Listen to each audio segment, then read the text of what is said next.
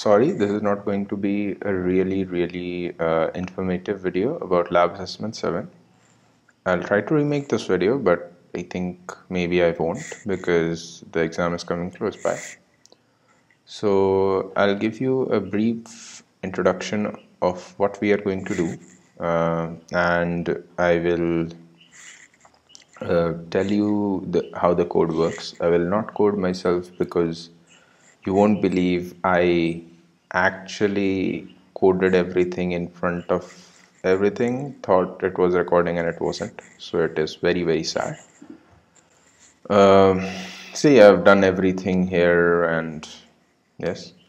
So I have an assignment 7 as 7.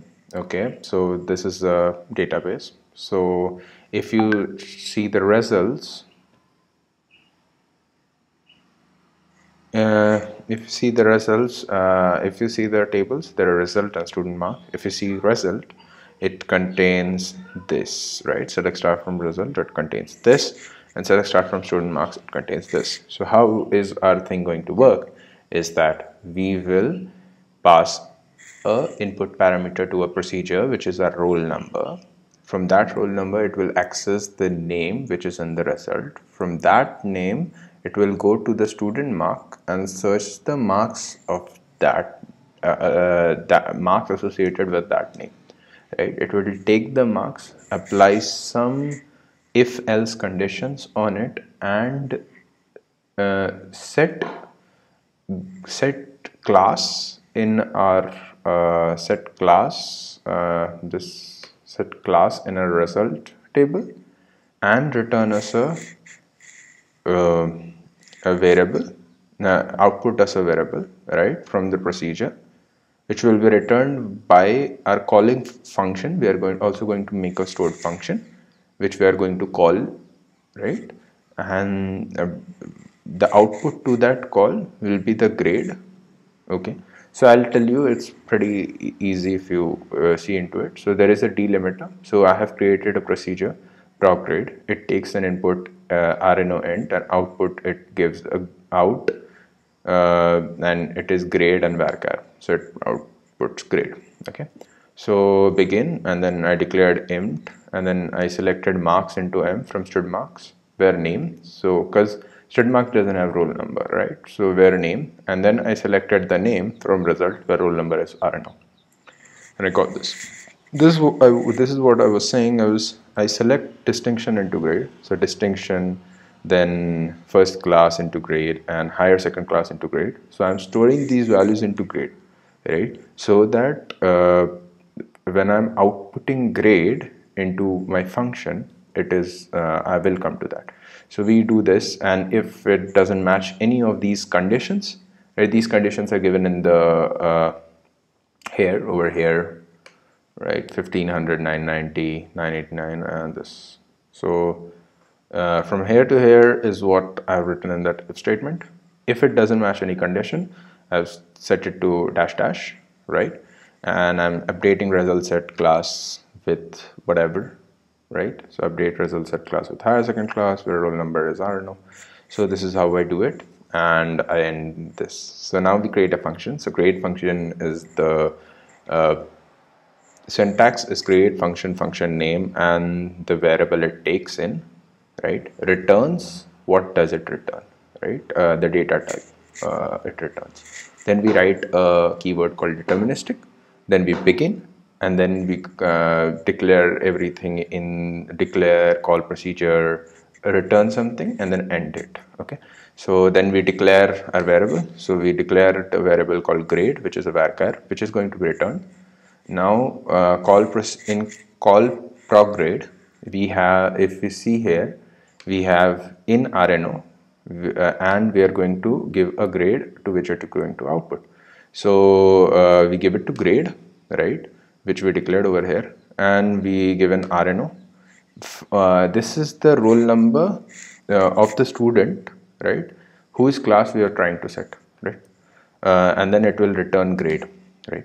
So once it returns grade, right, so if you execute the command, what happens is, let's see how the code runs. I'll tell you how the code runs. So let's say we do select func grade 1 and it gives you distinction. Okay. What 1 does? So 1 goes from here to in here, then it goes to call proc grade, right? It gives 1 and grade. Okay, so 1 and grade is given over here.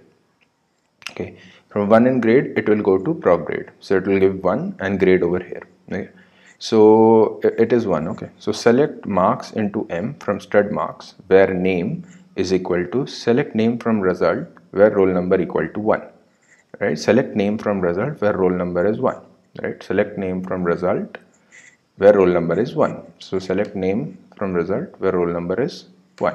So roll number is 1, the name is Harshit. Harshit is the name, so it will be Harshit. So select marks into M from stud marks where name is equal to Harshit, right? So we get the marks of Harshit from stud marks, which is 1400. Okay, so we get it 1400, right? And then it checks if it is this, right? Then it selects distinction into grade, and it sets so it will go here and it will check this condition. So this condition passes because it is 1400 is between 990 and 1500. So it will select distinction into grade. So the grade varchar variable, which is our output, will get the distinction set into it, right? And will update result set class equal to distinction where roll number is equal to RNO, right? Or RNO here was 1, so roll number is roll equal to 1, right? So result set class distinction. So this will go here, right, and set the class to distinction. Okay, right. Similarly, right. So to verify that I am saying the truth, let us delete a few rows, right?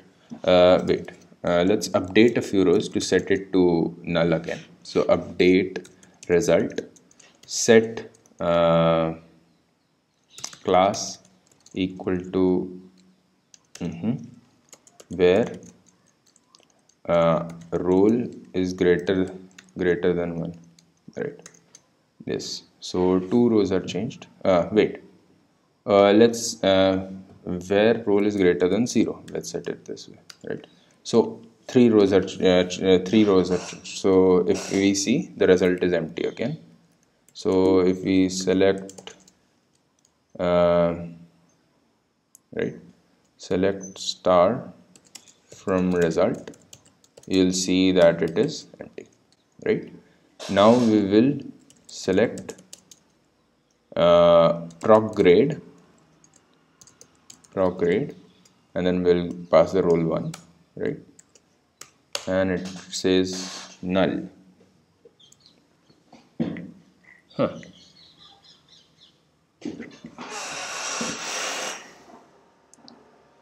Oh wait, very sorry. We don't call proc grade, we call func grade. Sorry, I called the procedure directly, which returned nothing, because it requires 2 parameters, so it returned null. Sorry for that stupid mistake. Let's call func grade and get this over with, right? So you'll see this works. So it returns distinction. Now you might say that, well, show us the thing, right? Select star from result, and there you have it. Only the first is set to distinction and the others aren't, right? If you now pass, let's say, select func grade 2 and 3, then this is supposed to work, and you'll have all 3. So this was lab assessment 7. It was fairly easy to remember it. Just remember, you do not even need to remember a lot of it. You just need to remember the syntax of how to write a procedure, which we know from the earlier, and how to write a function, which you have to understand that you will create function name, and then an input, whatever your input is, returns what data type, then deterministic, then begin, then your declare statements, your whole code returns whatever the data type variable, returns a variable of the data type that you mentioned in the returns, whatever, right, in the function function, the first line, right? And then you end it, and you set the reset the delimiter, and there you have it. You call the function and totally get it. So this was lab assessment 7.